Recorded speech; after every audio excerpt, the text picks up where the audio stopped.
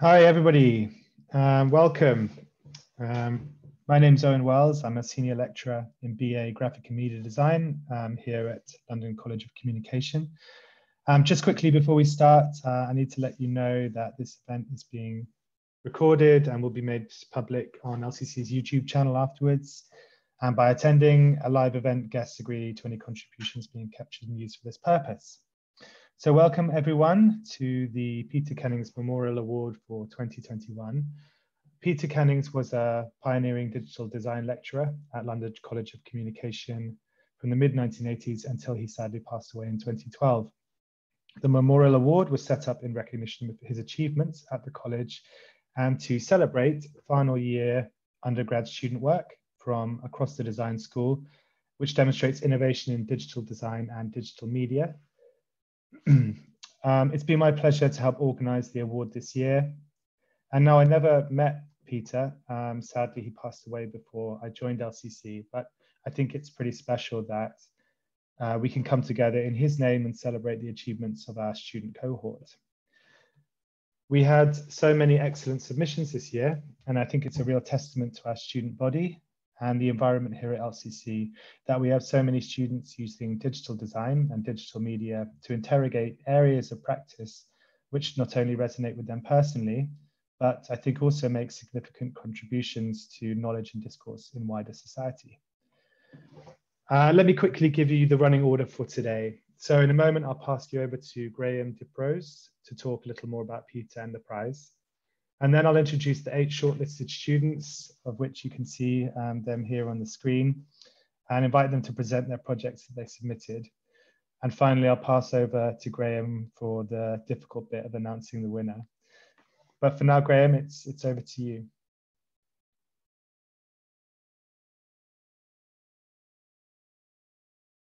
And you're muted, Graham. Right, start again. Good afternoon. Right. Okay, I was trying not to sneeze or cough. My name's Graham Diprose. I was a colleague of Peter's for many years from 1984 until I retired from London College of Communication in 2011.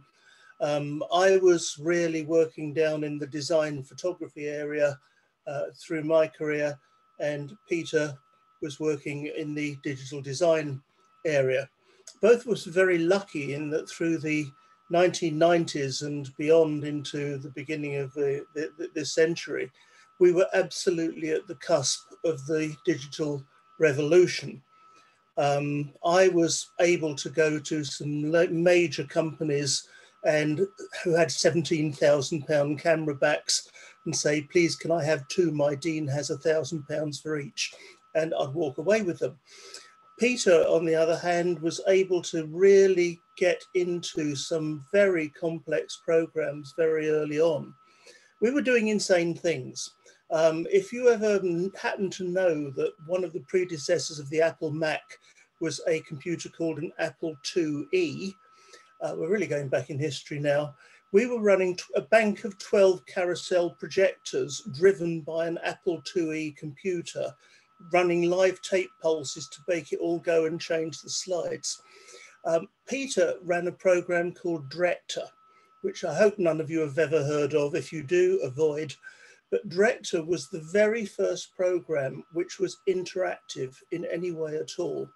And we were amazed. We would find that if you pressed one button, the program would go off and do one thing. And if you pressed another button, it would do something else. Now, thinking of you lot with your phones and your internet and all the rest of it and all your web pages, that sounds crazy, but this was really serious revolutionary stuff. And in the very early days of the internet, it was Peter who was finding out the best way to navigate and the best way to compute things. So all of you in the school who are now working with interactive design in any way, shape or form, then Peter was the pioneer of the whole way the process started. I recall one day I used to run the video editing suite, which involved huge, great Sony tapes. And one day we found a program and got it downloaded because we went to a show and there was Adobe. And it was called Premiere. So we had a go on Premiere, Peter and I, and actually tried to make Premiere work. And so it went up, but we were able to mess about with all these programs right at the start of them. And it was a very exciting time all round for everybody, including the students.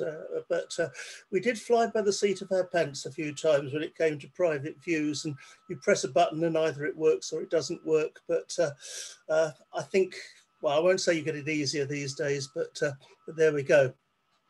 After I retired in 2011, I went to work for a independent photography school in England and helped them set up a master's course, and wrote a textbook of photography, which is in the school library. It's called Photography, the New Basics. If you like photography, do have a look. It's not really a commercial break. I don't make that much money on it, honest. But I then became chair of an organisation called EVA London, Electronic Visualisation in the Arts. And this is a conference run by the British Computer Society and the Computer Arts Society of Great Britain that's been going since 1990. And we actually had our conference last week with over 70 academics from all over the world presenting. So we'd have someone in Melbourne first thing in the morning, and they were sort of last thing at night and just having their cup of cocoa. And then some six hours later would have somebody in Vancouver who was just waking up bleary-eyed and doing their presentation with their first cup of coffee of the day in their hand. So very exciting stuff. And we will be running the conference every year. One of the things we run as part of the conference is called a research workshop. And the research workshop is a chance for undergraduates who've just left and students going on to do postgraduate work and students who might be going on later to do PhDs or even just going out into the great big outside world to bring their work to EVA and to have it published for free and to do a presentation to this conference of academics all over the world for free, which is why I said to you lot, you might like to have my email afterwards. So this is the sort of thing which I've been involved in. I'll say a little bit about the judges who actually have done this award for us very kindly. Through my lovely contacts with EVA London, I'm very privileged that I work with some amazing people. So the chair of our panel is Dr. Nick Lambert, who is the chair of the Computer Arts Society and also head of research at Ravensbourne University. Second judge is Carla Rappaport, who is the founder of the very prestigious Lumen Prize for Digital Art. And the third judge is Afra Shemza, who is one of the founders of the Flux community. Now, if you don't know anything about the Flux community, it is an amazingly supportive group of a couple of thousand, mainly London-based artists, designers, performers, musicians. And we are on socials regularly, we support each other, we collaborate on things. And it's a real mixture of folks like you, and next to them will be sitting some academic who's dropped into London from abroad. All sorts of interesting talks and speakers. So it's free. Join the Flux outfit, pretty please. And while we're at that, the Lumen Prize, if you do go on to do a master's anywhere, has a student section, and we're always looking for lovely, lovely projects like all of yours to be part of the Lumen Prize. I'm going to round off by actually just saying a little bit more about that. The three judges, Nick, Afra and Carla, have all said to me that they have been amazed by the outstanding quality of what you guys and girls have been able to produce through what must have been a very difficult 18 months since this pandemic began. The standard of concept, the standard of delivery, the standard of output has been higher, I think, than we've ever had before here. So I'd like to congratulate all of you right at the start for what you've been able to achieve. It's super. And whoever wins today, please stay in touch with me and we'll try and do some nice things for all of you if we possibly can and if you'd like that. Okay, that's all I really have to say. Have fun, enjoy presenting to us. and everybody else. Great stuff, Graham. Thank you. So as I said, the award is open to students across the design school, and this year we have 8 shortlisted students. So from BA User Experience Design, we have Christine, Gabe, and Carol. Actually, that's Information Experience Design. That's my fault. Sorry about that. From BA Design for Art Direction, we have Daniela and Rebecca. And then from Graphic and Media Design, we have Deanne, Eliza, and Homan. So I'd like to invite the students now to present their projects. We've got a running order. I think people know who's going first. So over to the shortlisted students.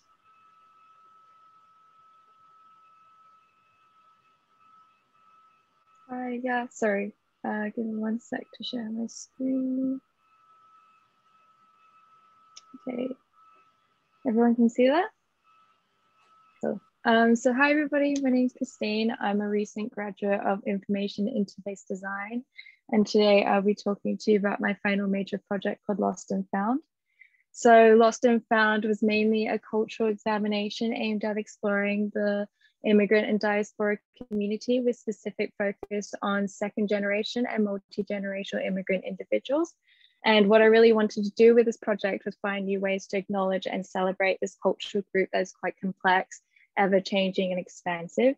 And I did this through an ethnographic lens by exploring and collecting different stories, relating them back to objects and artifacts, and then attempting to build some sort of archive or museum for this specific cultural group. So this project was defined by 3 major goals. The first, to create an archive or history of the transcultural identity, 2, to create a practice in representing its more multifarious condition, and 3, to create a sense of curiosity, collectiveness, and naturalization around telling diaspora stories. So I began this project with an inquiry that was really about exploring this idea of the transcultural. And it was a 3-step process that began with defining the multi-generational immigrant experience and ended with reframing it. And when I came to defining it, I was able to determine that the condition was one that was fraught with a lot of tension. And this was mainly due to the fact that it's often defined by its proximity to fully formed historical identities, rather than it being able to exist as its own thing. So when it became to reframing the experience, it was about recharacterizing how we can perceive it from inside the community as well as outside it.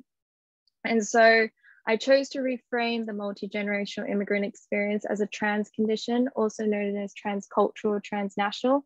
And it was a way to kind of acknowledge and monumentalize it as a revolutionary condition and as a rejection of colonialist binary attitudes. So going forth with this, the project was really about designing an experience that explores the representation of this identity and also the sharing of it.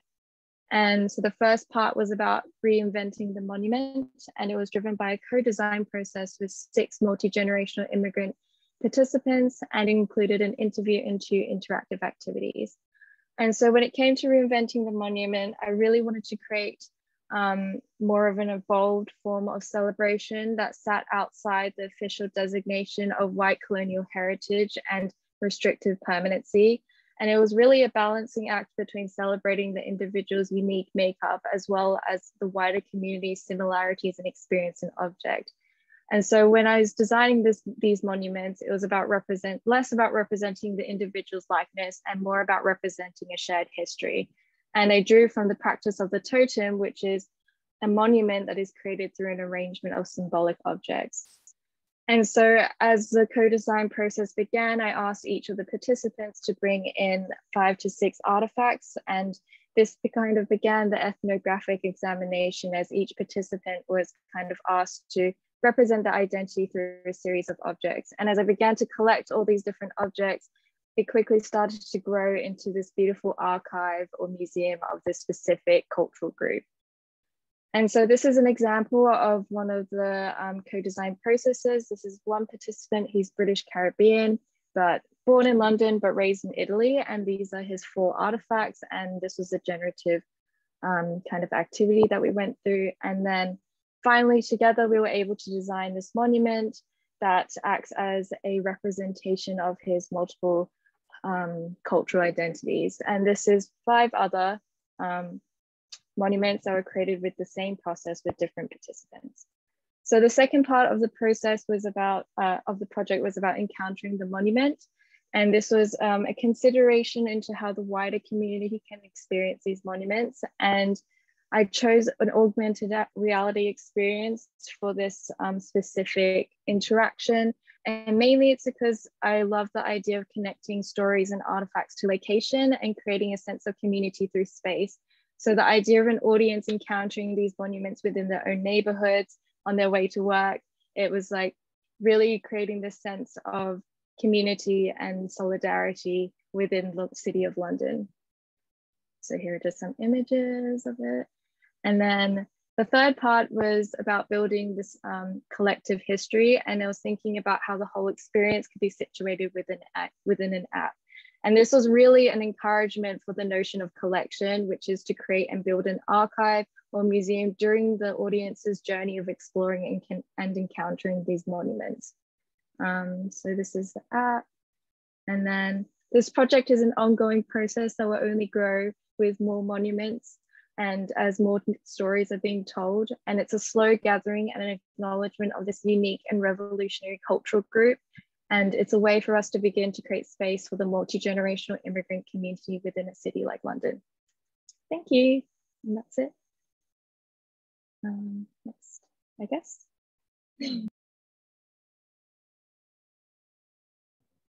Okay, so it's my turn now. I just want to say as well, Christine, I really love your project and would love to somehow collaborate because mine's really similar. So my name is Danny. I've just graduated off design for art direction, and my project of my FMP is titled Majority World Diasporas, and under that I pitched a lecture series, a diaspora dictionary trading card set, and some rugs. And at the bottom there, I've written accessibility breeds innovation, because a lot of my project was kind of using like open source technologies, digital media, social media to connect with diasporas and their stories and stuff. So majority world is a term designed to replace terms such as ethnic minorities and less developed countries. And with this project, I kind of aim to rewrite culture and like kind of reclaim narratives about like our diaspora histories and stories and stuff. And mostly did this through like digital media. Let's go into the next slide. So I started off with like research into first my own heritage as a Nigerian immigrant. I kind of came across online archives, university pages. All of this were like really integral for kind of finding out information about the majority world, but also how the stories are shared and what those stories are. So a lot of online learning, a lot of Wikipedia, and it was just kind of, it was with the times that we're in and everything, it was like good to be able to just use basic kind of medias and tools to just create something fun.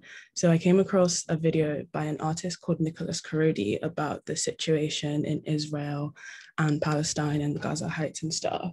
And this inspired me to kind of create a mock event based off his video and based off my kind of thinking around decolonization and what I call like a spectacle of decolonization in my project. And I actually reached out to him and he like was so happy to kind of do it. And this actually spurred on the events part of the program. So this kind of work is what Christina Sharp describes as wake work. And she writes, the work we do requires new modes and methods of research and teaching, new ways of entering and leaving the archives of colonialism. And I kind of took this quote to mean like using the tools that we have at hand, but thinking through these big social questions and problems in new ways and finding new ways to present them. So here are some examples of some of the work I did. On the left I've got the diaspora dictionary call out, which I posted on my Instagram to get people to submit to a Google Drive ongoing list of terms of different majority world diasporas. And I illustrated these terms through like dictionary trading cards, which I also like animated with After Effects and Illustrator and stuff. And I kind of used the histories and information that I'd found out about different cultures to create the visual identity, as you can see on the right. And the video I'm going to play next is an example of this trading card that I used with like a term from the dictionary used in context.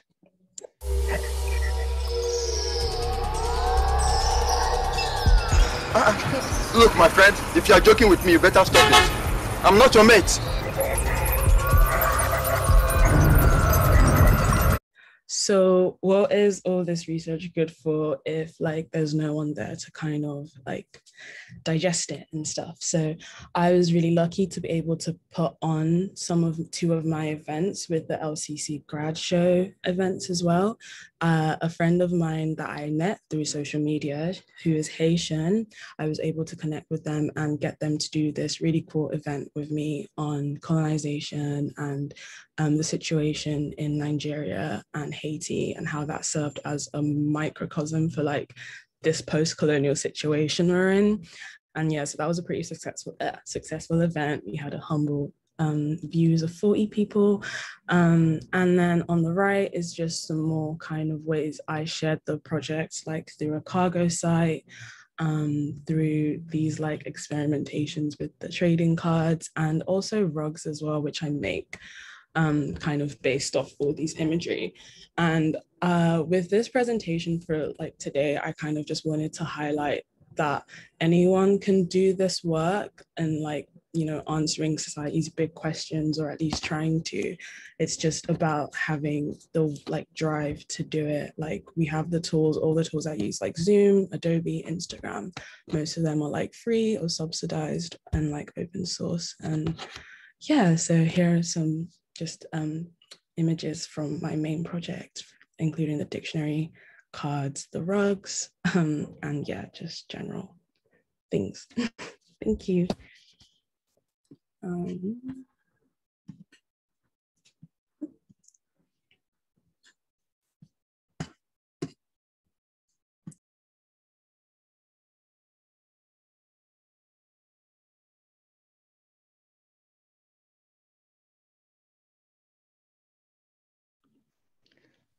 I really like the majority words and the lost and found. And let me show my screen.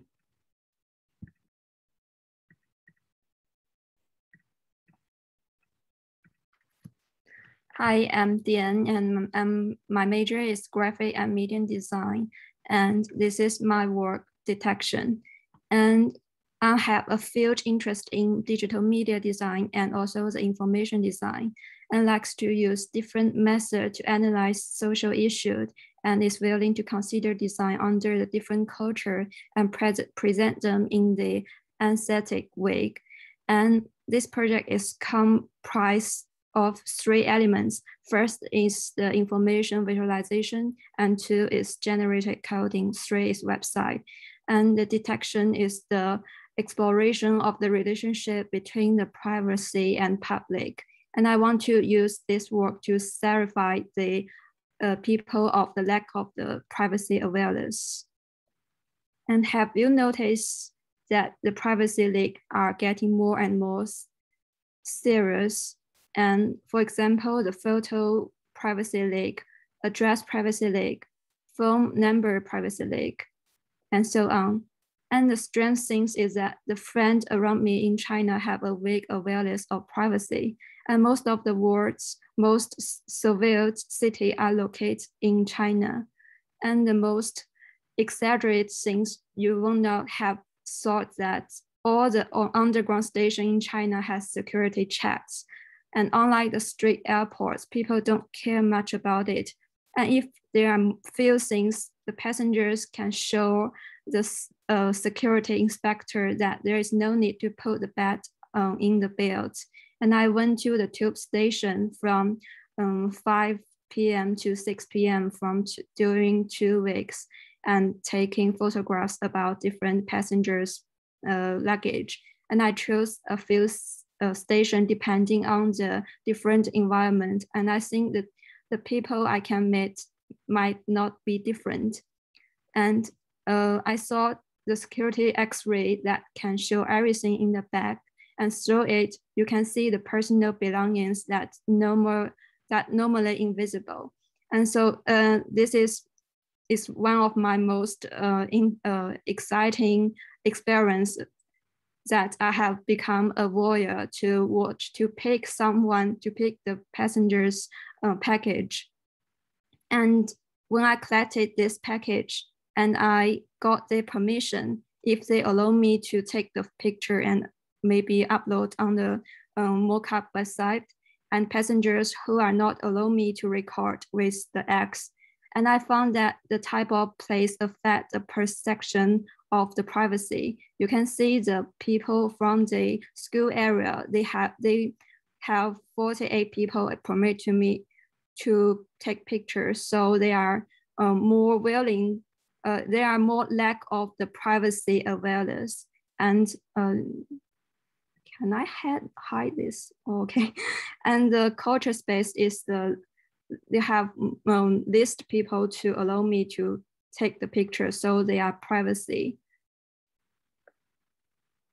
Oh, and so my method is to deconstruction, and I want to deconstruct the luggage from layer 1 to layer 10, and you can see the different item from easy visible to invisible. And my purpose is, when people carefully judge what the item is in the luggage they have actually picked into the privacy of others. And this is some of my information visualization outcome. And the station which has fewer people who don't permit me to take pictures, so the weaker the awareness of the privacy protection and the larger of the field of view, and easily for others can see the object from this hole.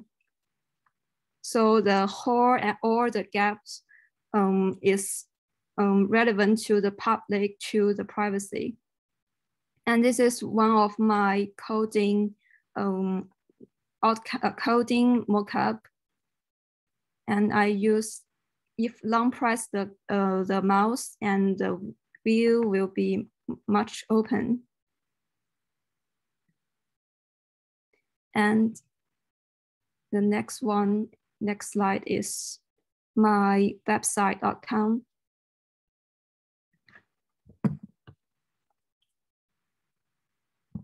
And the detection is a shared archive published on the internet. People can browse the luggage from the passengers at 5 different underground stations in the order of the time. You can see the time and what happened.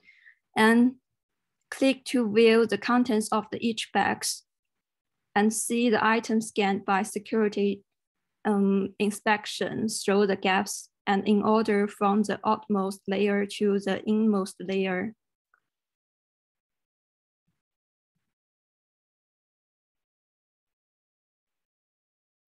This is just a mock-up. If I want to develop this project to use the mouse tracking. If the mouse is stopped to moving, the same object in this box will appear like this. And this is the workspace area, and then the culture space. The gap will be much larger. And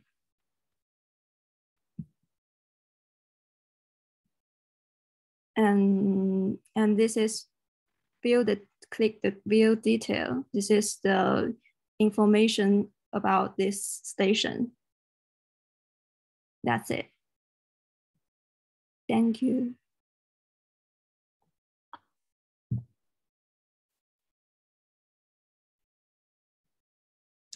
Thank you so much. That was so interesting. It's so good to be in such good company, both Christine, Dia, and Danny. Yeah, I think I was aware of your projects in one way or another. So that's really great. Okay,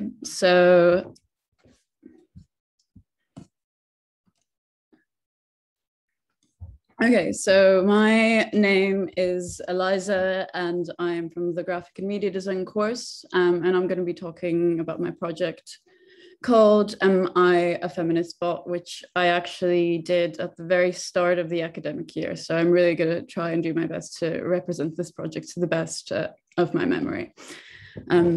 Okay, so about the project was intended to assess the potential and challenges of machine learning tools to embody feminist practice and ethos through text and typography. So the project addresses the nature of bias, AI characters, personalities, as well as ethics and diversity regarding the data sets. So the experiments also questioned the complexion and the appearance of feminism and measured its authenticity in automated context. So it kind of was this Venn diagram of sort of feminist social context, or maybe even techno-feminist social context, with this sort of new addressing this new technology, which is machine learning, that's becoming more and more available to kind of creatives like us also. So yeah, embedded in the format title, this project was led as a means of discovering and asking questions, answering some of them, and reserving the rest for rhetoric. And despite this project concluding in an outcome where I displayed my findings, I think the process was the project itself. And I think I really tried to make the most out of an academic setting where my creative practice could be driven by research, criticality, learning, and iteration, instead of kind of coming up with this final product necessarily. So ultimately, this was the final outcome. It was a sort of interactive website, which displayed both visual and text-based findings from my experiments. And it ultimately had these 6 screens, which but all had different information in them. And the way that it worked was that I had used, firstly, I had trained visual generative adversarial networks to create typography based on fonts designed by women and other underrepresented genders. So the sort of typefaces, I suppose you could call them that, here are kind of made using these. Ideally, it would be a sort of feminist data set. And also the text that would be appearing underneath the prompt. On each of these pages, you would have maybe 20 to 60 different machinic continuations of these prompts. So the machine would try and finish these sentences in whatever way it saw as appropriate. So yeah, one of them was, I am a feminist because. The other was, just because I'm a machine does not mean that I can't, for example, control the good and the bad. And I think also the goal of some of the way that I phrased some of these was to maybe in a way sort of get a sense of empathy for the machine, because I think we anthropomorphize sort of this invisible character that we imagine is, presenting these ideas to us. And in some weird ways, I think we could be more empathetic to something like a machine than whatever underrepresented group it's kind of trying to imitate. So whether that be women or non-binary people or trans or underrepresented ethnicities or backgrounds. So this, I'm going to show you maybe a little video where you can see roughly how it works. So interaction wise, I wanted to make it as easy as possible for anyone to understand how to use the website. So the only 2 things that you could do was scroll around with your mouse. And the other thing that you could do was just click anywhere and it would show the next screen with the following experiment. And also in the background of these, you can sort of see these animations following the mouse, and they were actually reused, what I would like to think of maybe as kind of failed or unsuccessful experiments, at least in the sense that they didn't kind of come out as, type forms or glyph forms as I intended them to. So there was this sense of kind of reusing and readapting digital outcomes, and maybe, I don't know, it potentially has a sort of metaphorically ecological sense and an awareness of the fact that I have used lots of internet and ultimately energy to kind of produce these outcomes. So I kind of really wanted to make sure that I used everything I made. Okay, so, and as I said previously, it was really majorly, sorry, I had a video here, just let me see if I can find, okay, here it is.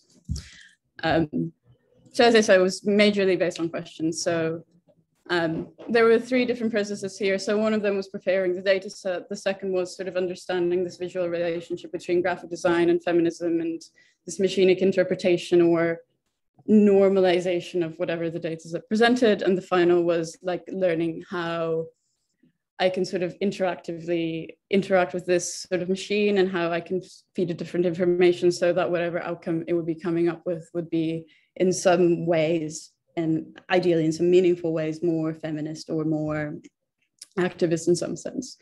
So yeah, so does a data set based on fonts designed by women and underrepresented genders constitute a feminist data set? How can I guarantee that designers represented in the data set hold feminist values?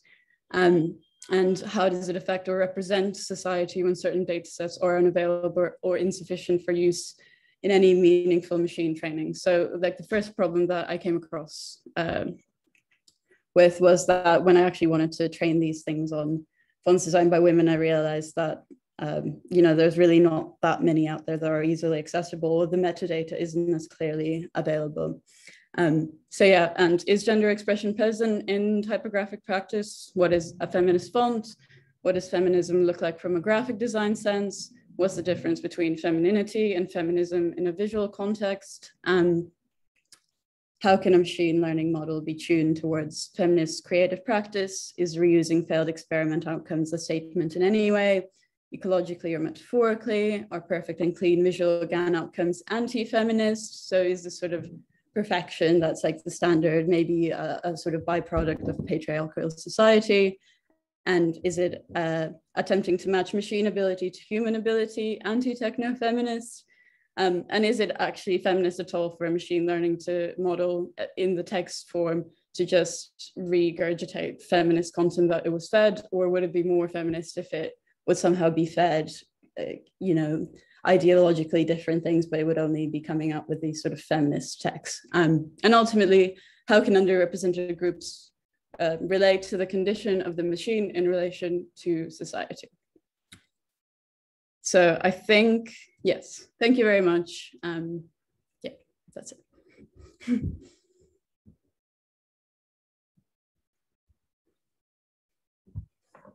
Cool, yeah, I'm loving everyone's projects. It's also cool.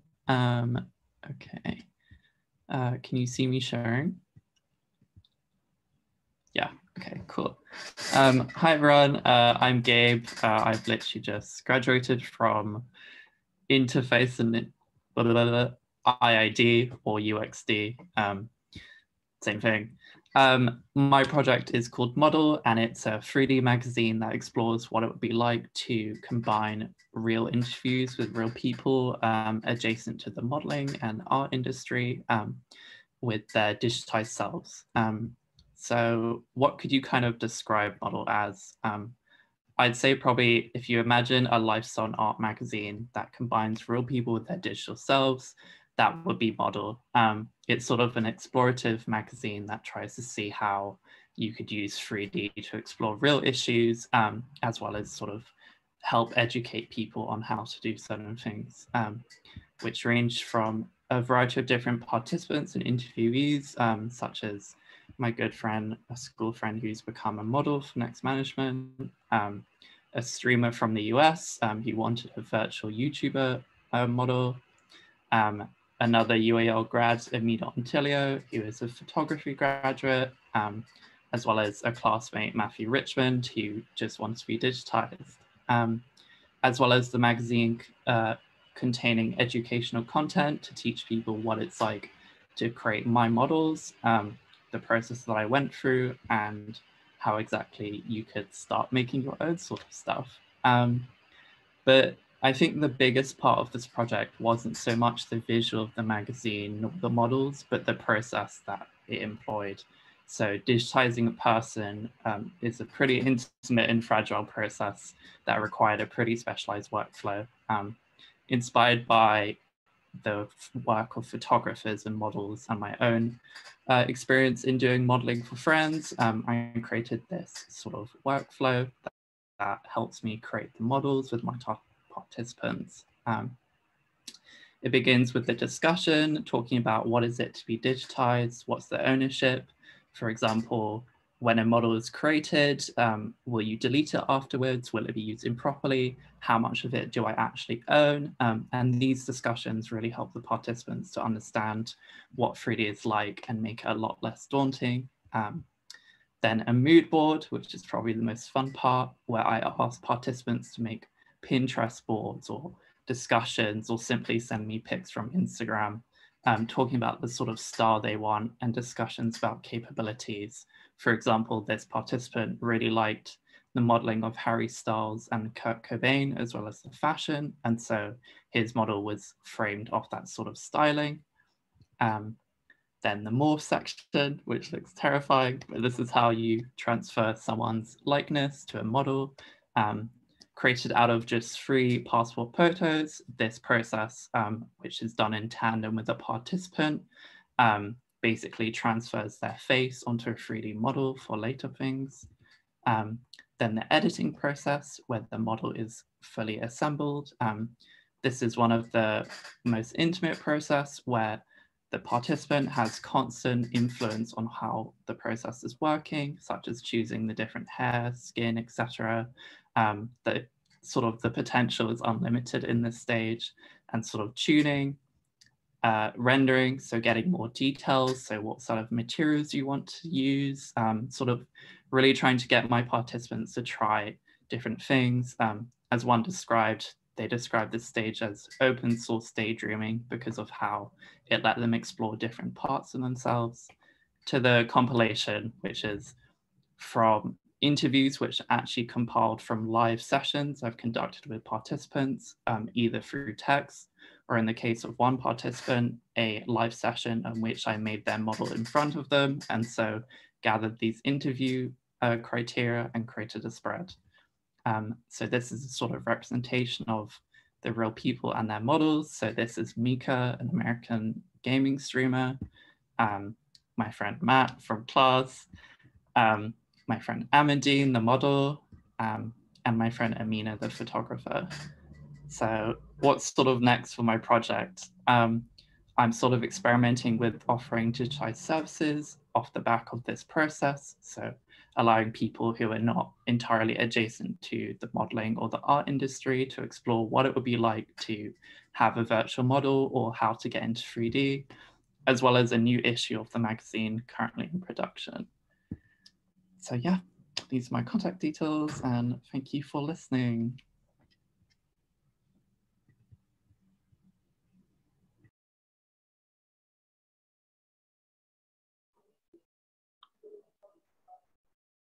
So, wow, that's such a nice project. I'm really impressed. One second, how do I share my screen?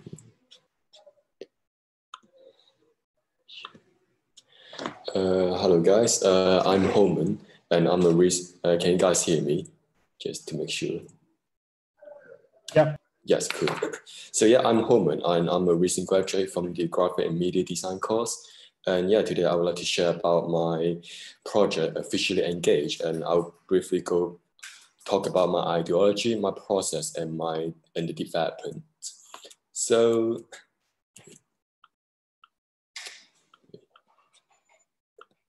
yeah, this whole project is part of my SIP project, and so basically the whole idea is originated by my recognition of how graphic design is actually a very important medium to bridge the gap between technology and people. Like for example, like from the icon design on the toaster to like the buttons and the layout design on the screens, there like we all rely on visual cues to like understand how machine operates and how to put like some sort of technology into good practice. So yeah, in my final year, I decided to make good use of this opportunity to really explore the possibility of combining visual communication with unfamiliar technology together and see if I can spark anything new. So yeah, I find a very interesting device called the Tobii Eye Tracker, as its name suggests. It is a device you can attach to your computer, and then through the camera built in, it can understand where exactly you are focusing on the screen.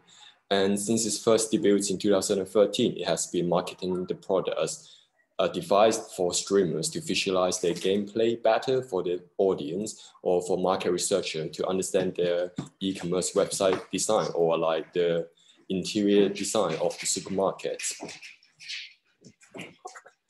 Still, it has quite a while since it first launched its first product, but the reason why Tobii, the brand, has yet been very proverbial among us is because due to the limit application, like beside from streaming and like marketing research, like people just don't really find the need to put it in somewhere else.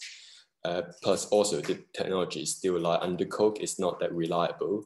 But in view of a lot of big tech giants like Facebook or Apple, they're developing their own VR headset or AR glasses with eye tracking built in, I am expecting this technology will get back into mainstream soon, and then a lot of like commercial application or information design will emerge by then.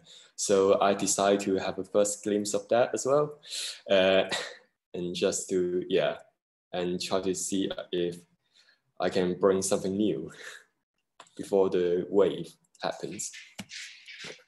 So all the research just narrowed down into one simple question. It's like, what if posters become interactive simply without gaze? So for the final submission, I make a video, and then to demonstrate a series of posters I designed in Adobe Suite and paired with processing, which is the JavaScript library coding language. By obtaining the API from the eye tracker, I can like play around with it and then design a few different interactions and different visual effects with the code and the device.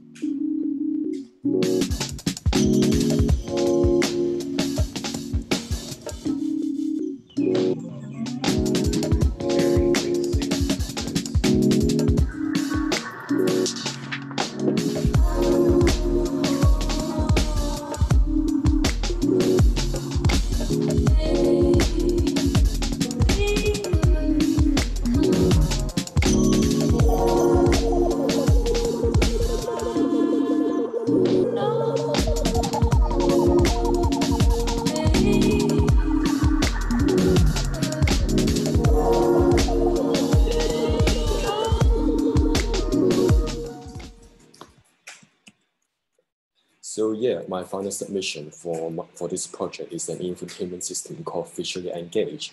So through the use of this system, we can make like the act of reading, like turning the action of reading from something passive to something interactive, and unlocking new forms of interactions and communication, or even like design.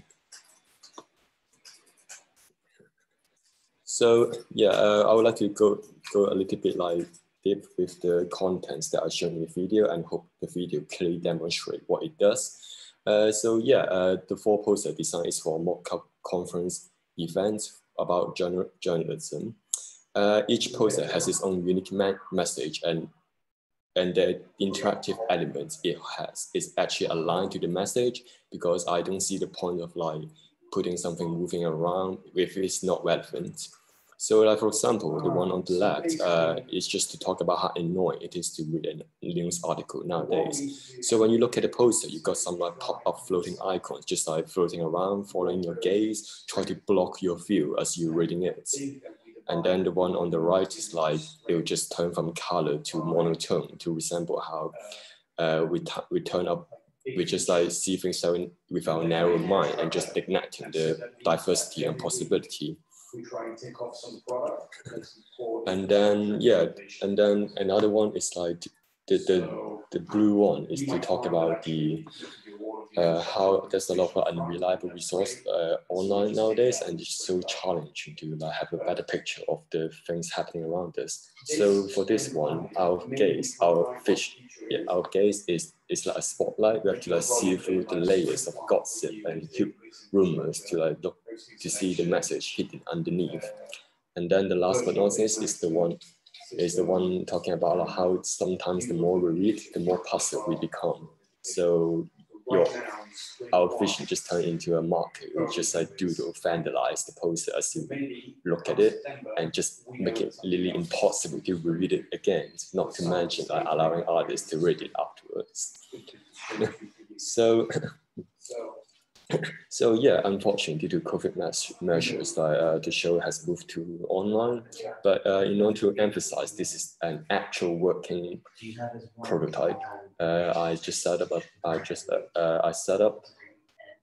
simulate how it looks like if we were to put it into a physical show. So now here you can see like how the screen, the poster like change when there's someone looking at it or walking nearby. Same thing here, you can see like how the graphics like just transform when it's being left alone or being looked at it. So this is more like a hypothesis as the technology will become more sophisticated and more reliable. So this is more like a hypothesis of what is the process being like used. With this kind of interactive process can be put outside for commercial use. And yes. So this is pretty much a quick summary of my project, and I hope the whole idea of this is basically to like make our mundane life a little bit more interesting and entertaining through the merge of visual communication and technology. I hope you find it inspiring. Thank you.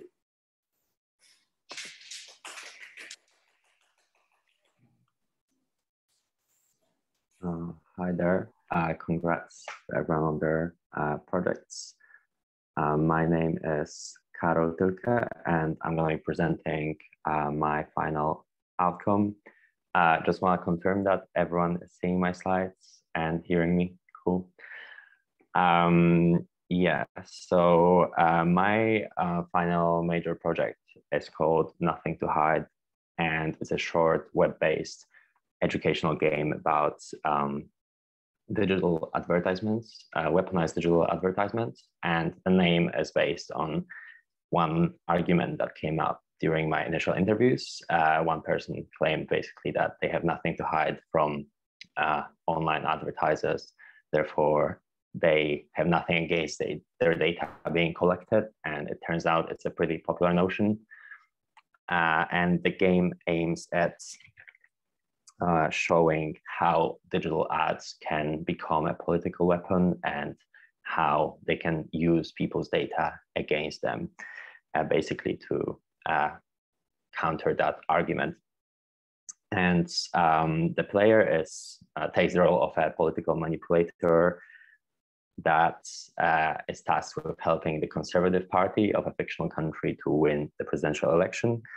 And to do that, they will use several strategies of weaponizing digital advertisements and exploiting the voters' data.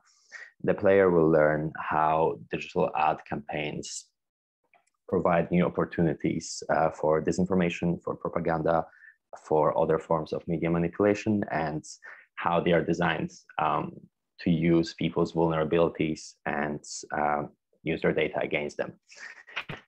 Throughout the game is divided into tasks based on a report by organization Data and Society. And the tasks reflect some of the strategies of weaponizing digital advertisements. They are mobilizing infrequent voters to turn out in an election, and also dividing the opposition, so destroying the reputation of political opponents by targeting their voters with exaggerated or fake articles about the opposition. And throughout the gameplay, the player is presented with profiles of fictional voters containing their personal data, such as name, age, ethnicity, voting history, and the categories that social media companies are using to segment their audience for purposes of ad delivery. And the profiles, well, they are designed so the player sees themselves in the profile and realizes how they are put in the same situation in real life. And some of the profiles also show personality insights. So basically, it reflects how ad companies are using behavioral science to not only to just gather our information, but also infer very personal details about us, such as our personality traits or even our sexual orientation. So not even the data that we don't give out can be used against us to deliver ads to us. And the player has to choose one of 3 ads that's under the profile. They have to choose the ad that's going to be most successful as evoking intense emotions in the fictional voter based on the data that has been presented, and therefore will be most successful at manipulating their behavior and according to the task. And at the end of the game, the player has an opportunity to learn about how those mechanisms have been employed in real life and sees examples of advertisements that have been targeted in real life at certain audiences. And yeah, so basically those mechanisms have been used in real life by multiple organizations such as Cambridge Analytica, Russian Internet Research Agency, and most prominent political parties in US and the UK. And the exact results of using those mechanisms, those ad platforms, are impossible to quantify, but basically data of millions, tens of millions of voters have been misused in this process. And it also shows that our democratic process can be undermined by the usage of those digital ad platforms. And well, we don't have enough legislation to fight it. Therefore, it's very important to spread awareness about this issue. And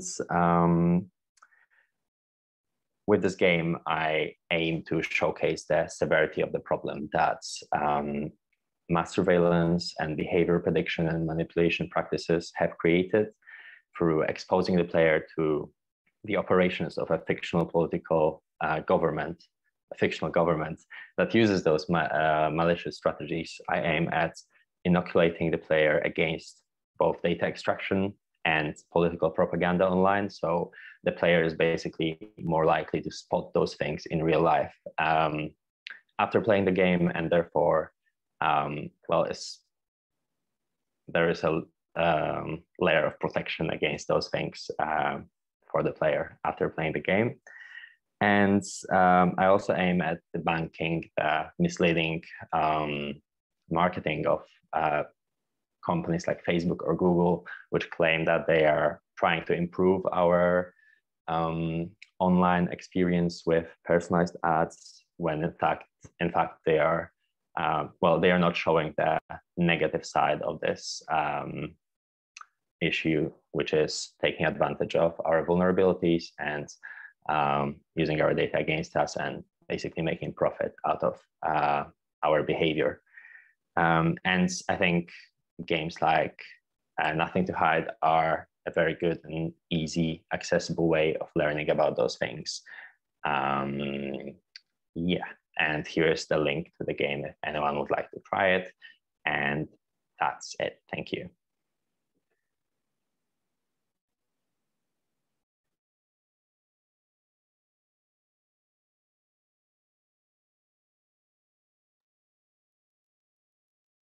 Hello. Hello. Hello. Hello. Hello. Hello. Hello. My name is Rebecca Stringer. I'm graduating from the BA in Design for Art Direction, and this is my final major project, made in collaboration with Alex Goodall, sound design with creative computing, and Chiara Riazzo, design for art direction. How it started. What do you do to relax? What do you do to switch off?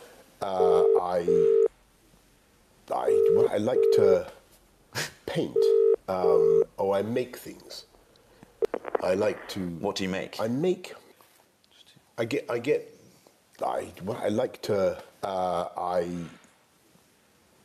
to.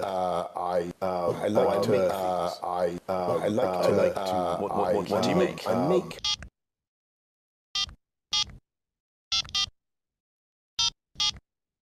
Telecation is a telecommunications project, unmapped, unplanned, and without destination, finding itself in the conversations between three students questioning, what do we desire from education?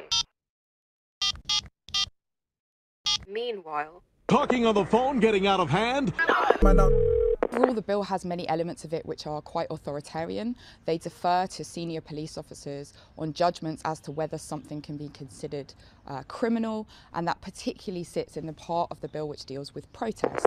The system will automatically terminate that too. If protests are considered to be causing serious annoyance, in sorrow and in anger, or disruptive, it remain peaceful, or causing a disturbance. Foolish thing to think I'm protecting my life by staying at home and not taking this chance to come out and speak out. It can be up to senior police officers to decide that that protest is then not allowed to continue. All features built in to minimise the chances of anybody wasting our valuable airwaves.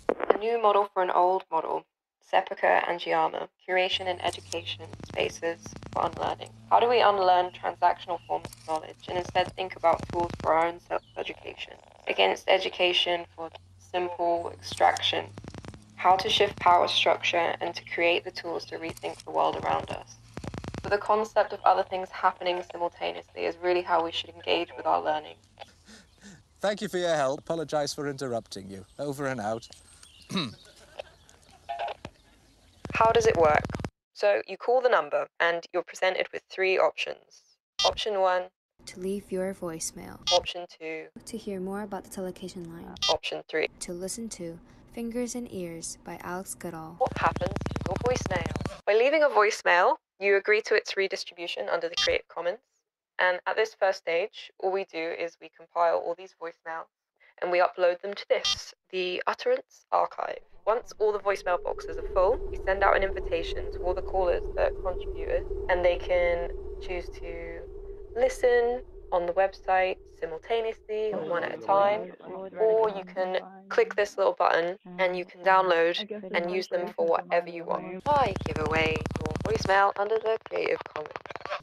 The international copyright system in its current form has enshrined a set of individual and divisible principles that could have been otherwise and that can be adjusted. It is a set of principles that arose out of chance and path dependency, and that was established under colonialism, cultural imperialism, and conditions of economic and political inequality among interest groups and states. We want to do more than just make things. We want telecation to be a tool to rethink the world around us.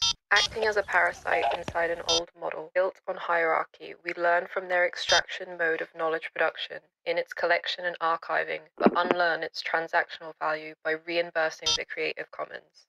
What's next? We want to open up this space further and make sure that we engage with a self-reflective practice. We plan to hold open calls for our contributors to rework the contents of the archive, create new soundscapes, conversations, noise, or mini lectures. This work will then be resituated back into the telecation line for new callers to call up and experience. Final thought is to just nurture the uncommon premises of coming together and the possibilities of being and becoming annoyance, disruptive, and disturbance. And I think that's it. Is that it? Yeah, I think that's it. Okay, bye.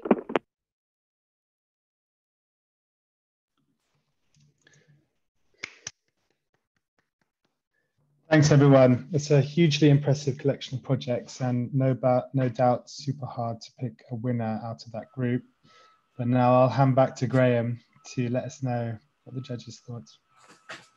Okay, well, thank you, everybody. I'll just start by saying you can see what a tough time the judges had.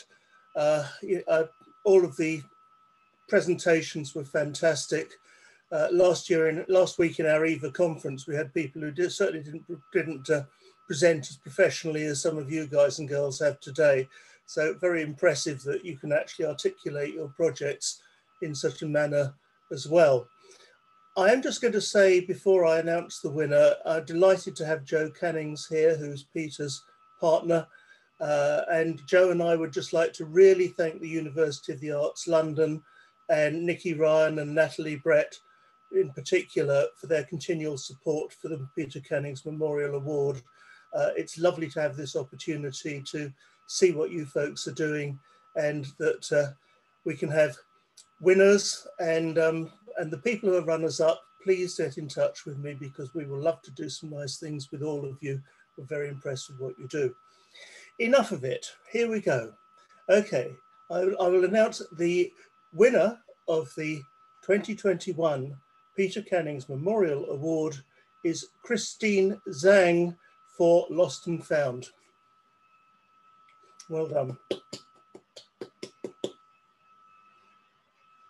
Thank you so much. I'm actually so shocked. I thought everyone did such an amazing job. So thank you so much. It's Christine, if I may, and if Erin doesn't mind, this is what Carla Rappaport, who is the founder of the Lumen Prize, had to say about your work.